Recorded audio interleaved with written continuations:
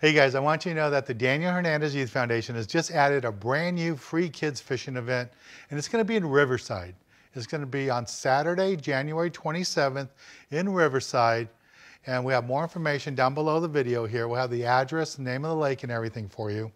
It's going to be at one of the regional parks in Riverside, and it's going to be planted with live trout.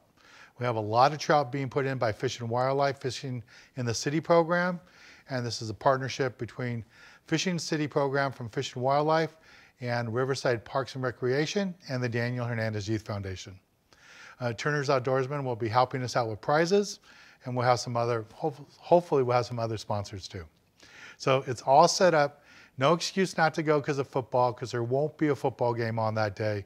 It's the week before the Super Bowl. It'll be January 27th, 2018 in Riverside. All the information is down below in this video on YouTube, so make sure you check it out, or visit our website at danskids.org for all the details. So just want to let you guys know, and we'll talk to y'all later. Bye.